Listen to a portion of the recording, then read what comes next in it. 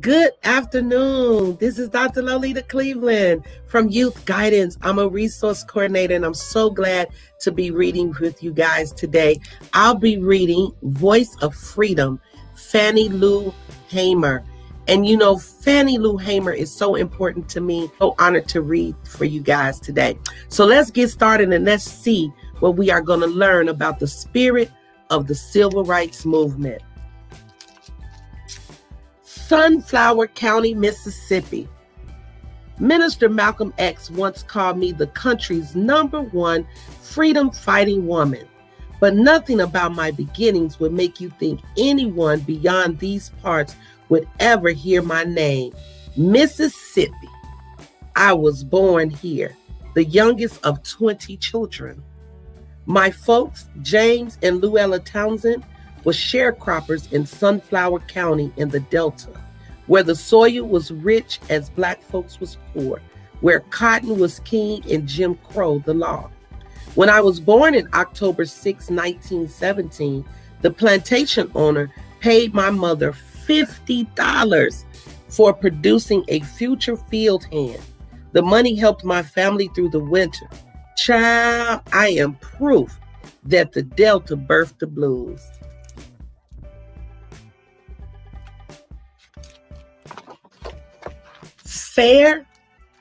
Fair? Wow, fair. School was open for months, December through March. When children were not needed to tend cotton, I liked school even if Black history was left out, and the textbooks made Blacks seem like fools. I read poetry, I recited and won many spelling bees. May I have a definition? Free of bias, dishonest, and injustice. Fair.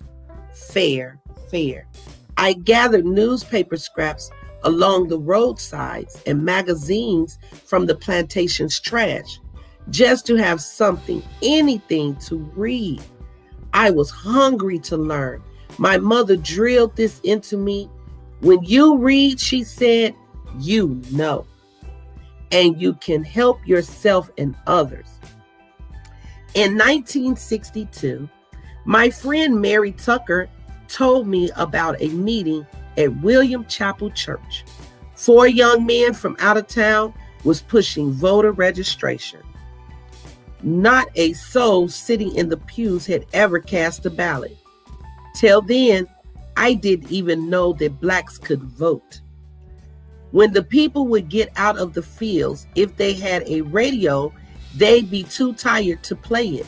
So we didn't know what was going on in the rest of the state, even much less in other places.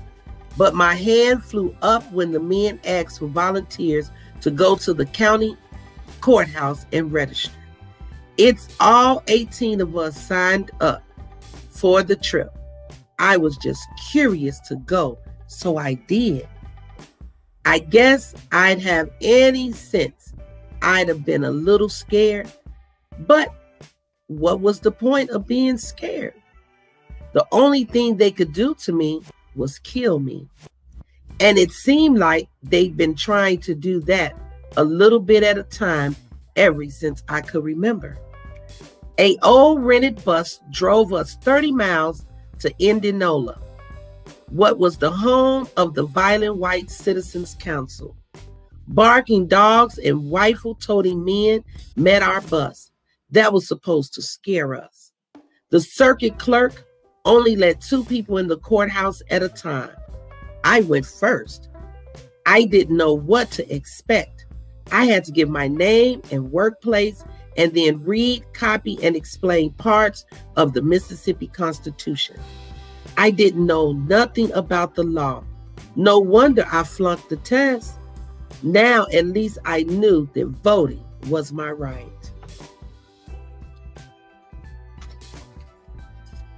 SNCC? Those young folks was something else. Most belonged to SNCC, the Student Nonviolent Coordinating Committee. That was called SNCC for its initials, The college kids saw me for a leader. I made it plain why I joined the movement. All my life, I have been sick and tired. Now I'm sick and tired of being sick and tired.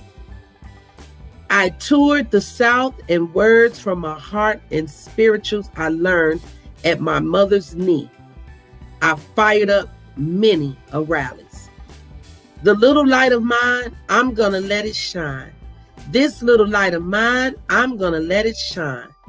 This little light of mine, I'm gonna let it shine. Let it shine, let it shine, let it shine. But I wasn't singing for show. I was singing for freedom. Leadership came natural to me as singing. People took to calling me the spirit of the civil rights movement.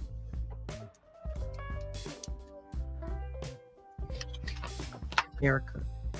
Is this America, the land of the free and the home of the brave? We stole the president's thunder, and our support swelled like a storm cloud. Johnson was scared we could cost him Southern support and the nomination. He sent Hubert Humphrey, a pro-civil rights senator from Minnesota, who wanted to be on the ticket as vice president. Johnson ordered Humphrey to stop us. Humphrey went with me, Dr. King, and our party's lawyer. The lawyer told us we should give in to get Humphrey elected. After I said that our cause was larger than one man. Washington. Back home, I ran for Congress again as a Freedom Democrat, not to win the election, but to prove that the election needed to be thrown out and that the white congressman should not be seated. Why? Because I had been barred from the regular Democratic ticket and the state had blocked so many blacks from voting. Annie Devine, Victoria Adams, and I took that fight to Congress. We won more support than expected, but not as much as we needed. Annie, Victoria, and I was right there when the decision was read. We were the first black women ever to sit in Congress on the House floor. Black power.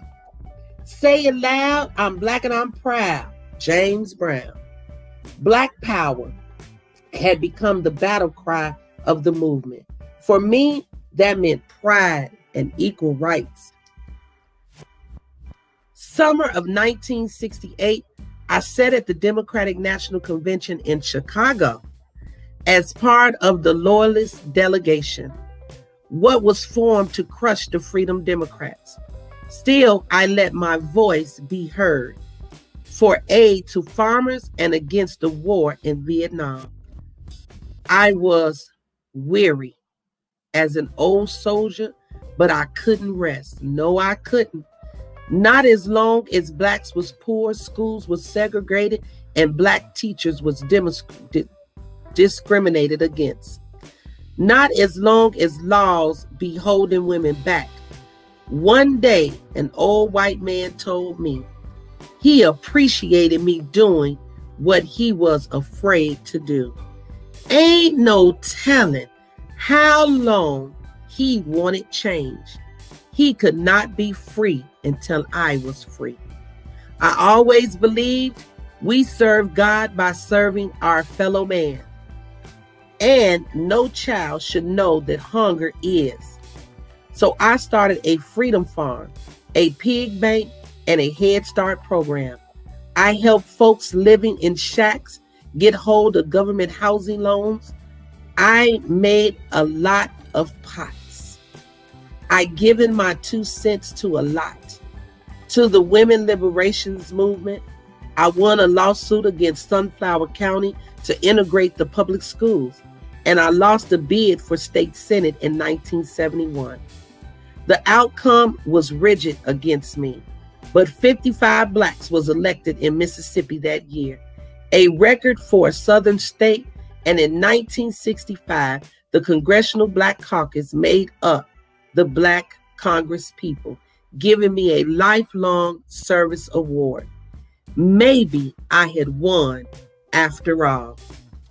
Thanks for joining me in my journey about Voice of Freedom with Fannie Lou Hamer.